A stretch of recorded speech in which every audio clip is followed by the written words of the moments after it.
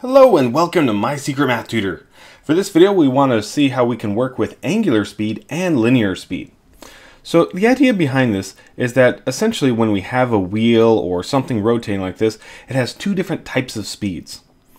One type of speed is the angular speed, and that's essentially giving us information about how many times it turns per unit time.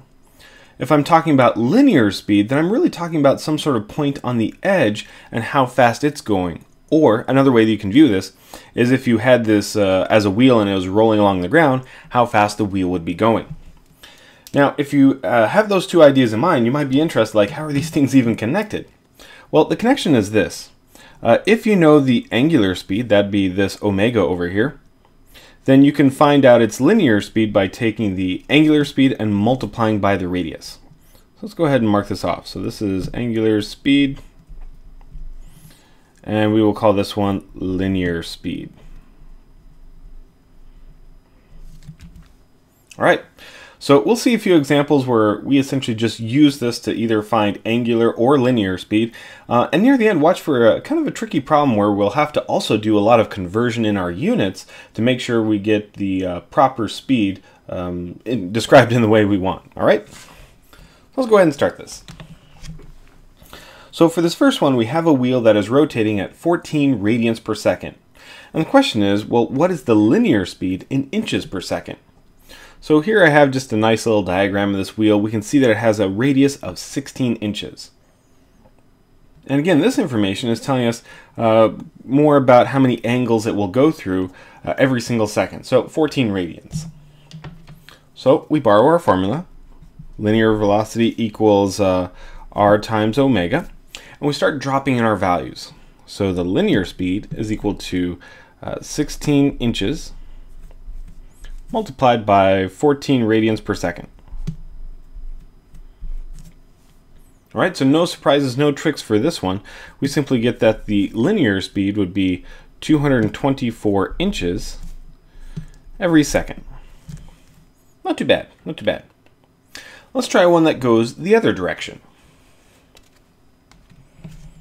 For this one, we have a wheel that is rolling along the ground at 120 centimeters per second. And this one wants to know, well, what is the angular speed in radians per second? So again, here I have my wheel. It has a nice radius of 5 centimeters, and we really just want to drop in all of the information and see what we get. So linear speed equals the radius multiplied by the angular speed. So the linear speed would be the speed that it's rolling across the ground. So this is my 120 centimeters for every second. The radius comes from my diagram, looks like it's just 5 centimeters. And what we don't know is we don't know that omega. I'm not really sure what its angular speed is. Well, let's go ahead and divide both sides by 5 centimeters, and this will give us 24 radians per second. Not bad. See, nice, simple, and easy. All right, let's do that one last example I mentioned where we'll use this formula to get our foot in the door, but then we'll also have to convert our units to make sure we're describing it in just the right way.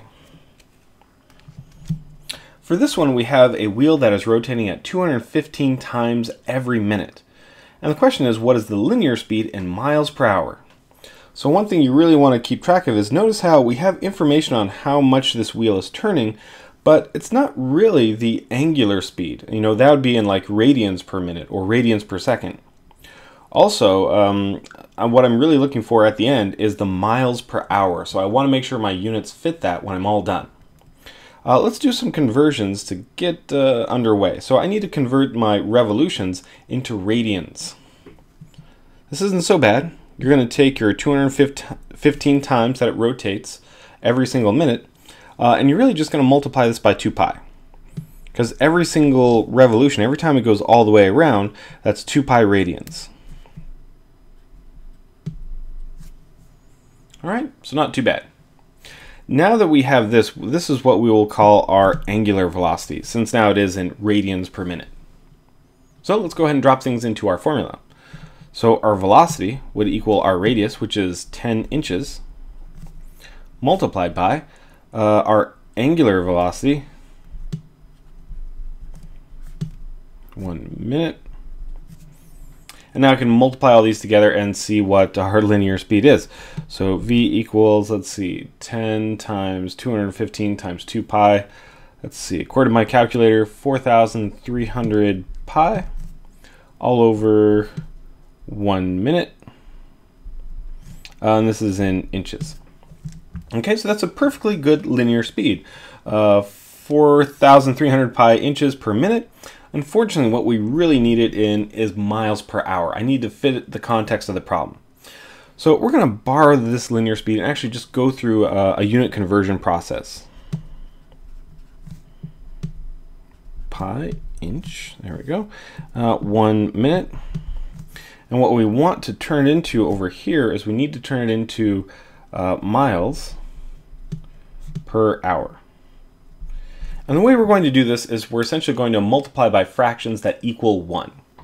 So for example, if I want to turn minutes into hours, I need a connection between minutes and hours. And the connection is this. 60 minutes, there are 60 minutes in 1 hour.